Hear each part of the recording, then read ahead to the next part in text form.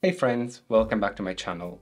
If you're interested in network science, and let's face it, if you watch my channel, you probably are, at least to some degree, you might have already realized that there isn't a lot of choice out there about the material to get you started. So, I'm here to save the day, and I have compiled a list of my favorite books about network science. I have divided it in three main parts: manuals about network science strictly speaking, those which cover the prerequisites from other fields, such as probability or network science, and popular science books that don't really require those prerequisites at all.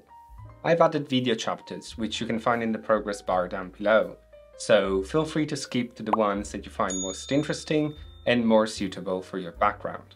But now, let's dive right into it.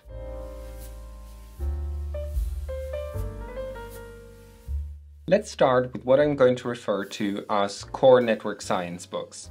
These are comprehensive books on network science, written by people in network science, for people in network science. These are the most complete books of the bunch, and the one to approach for the most comprehensive introduction to the topic, potentially bringing you from zero to hero, or from zero to network scientist, I guess. And the first book on the list is going to be Networks by Mark Newman. Not the most original title, but certainly fitting for the book, because this is the fundamental book for network science, if you ask me. It's technically a textbook, and it has indeed sections that are very dense, but others are surprisingly easy and fun to read. Chapter 1 in particular is the most comprehensive introduction to network science, with loads of examples from multiple applications, historical backgrounds, and tons of other curiosities. The difficulty and the amount of mathematics ramps up fairly quickly after that, but with basic calculus and linear algebra, you would probably have access to 90% of the content of the book, perhaps even more. Next up, I have selected Networks, a very short introduction, by Guido Cardarelli and Michele Catanzaro. This is part of a very short introduction series, which covers everything from biblical archaeology to communism, and from post-structuralism to, well, networks. Like the Newman book, it's packed with interesting facts and curious stories of the field, but unlike Newman, it keeps the math at a minimum. Almost non-existent actually, with few scattered exceptions, and even those mostly in the form of graphs and figure captions. In a way, I would say that the spirit of the two books is the same, using interesting examples to get you hooked in the subject, and then using network science to explain what is going on in the situation. But if you're only trying out network science for the first time, or if you don't want to commit too much and go for a textbook, this one here is probably the best book for you. Next.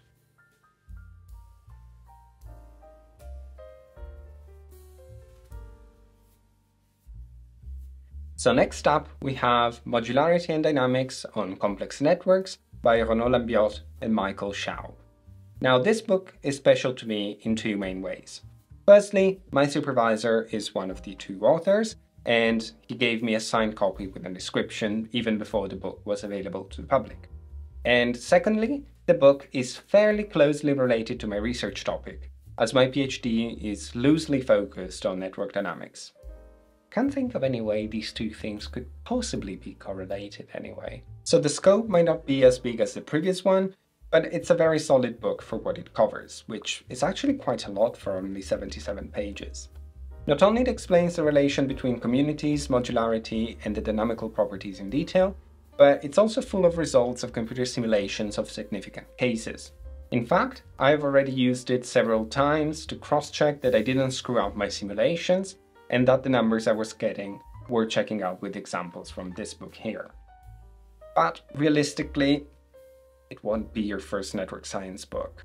The short format means that the introduction is not very deep, and while all the concepts are briefly introduced, a lot is assumed familiar and much of the details of what it used are left out. Fully recommended, but only after one of the previous ones. And finally, we close the core network science section of my list with Network Science by Albert Laszlo Barabasi. I find this one to be a little bit of an oddball, to be honest. It's available online for free, and Yes, legally, because it was turned into a website. So you can just head there and get a free, high-quality taste of network science. I will post a link in the comment section down below if you want to have a look. It costs nothing after all.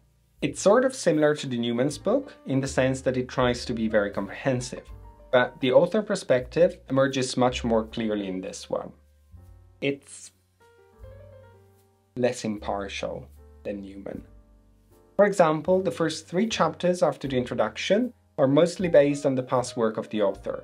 Make no mistake, Barabasi is an absolute superstar of network science and possibly one of the founding fathers of the subject. His works should absolutely be in every and other network science book. But some of those concepts are quite advanced, and I sometimes feel that they have been forced in a little bit too early. Now, there isn't necessarily anything wrong with that, but I guess that what I'm trying to say here is that as manuals go, I would personally pick Newman's over Barabasi's. It just feels more natural in how the material progresses, and it lays the grounds much more comprehensively instead of skipping to some specific research interest of the author. That being said, if you like Barabasi's work, you might very well prefer this to the point, no-nonsense kind of structure over the other, more relaxed one, which, in fairness, takes longer to get to the point.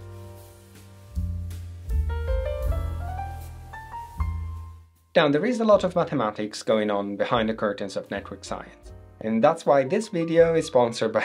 No, it's not. Of course it's not. Have you seen my subscriber count? But the good news is that you could help me out with that. So I'm gonna pause for 2 seconds now to give you the time to subscribe. Good. So, a lot of mathematics going on behind the curtains. To cover those basics, I would suggest 3 books. That's 2. 3 books. One about graph theory, network science's practically applied graph theory. Another one about Markov chains, extremely useful for network dynamics and probability. And a super useful one about method inspired by theoretical physics. Those are, in that order, Introduction to Graph Theory by Robin Wilson, Markov Chains by James Norris, and Information, Physics and Computation by Marc Mézard and Andrea Montanari. Now, the first 2 books are classical manuals about their respective subject. The reason I listed those 2 is because they are the ones I have, the ones I used in my courses, and yeah, I quite like them and I found them clear and useful. But you can easily swap them out for any other book you like in the same subject. After all, the topics discussed in those courses are by no means cutting edge anymore, nor for the last century or so. So the difference between different manuals will be very minimal. On the other hand, Information, Physics and Computation is a whole other story. It's a brilliant, one-of-a-kind book covering how certain advanced topics in theoretical physics, and specifically statistical mechanics, have been ported over to probability, computer science, and complex systems at large. I hold this book very dearly because it's based on the same path I took when I transitioned from statistical mechanics over to network science. But it's a fairly advanced book that you will need quite a lot of prerequisite for. And because it's so multidisciplinary, you will need quite a lot of prerequisites in quite a lot of subjects: physics, computer science, and probability. So unless you're already at graduate level in at least one of these subjects, it's probably not the best book for you, I'm sorry.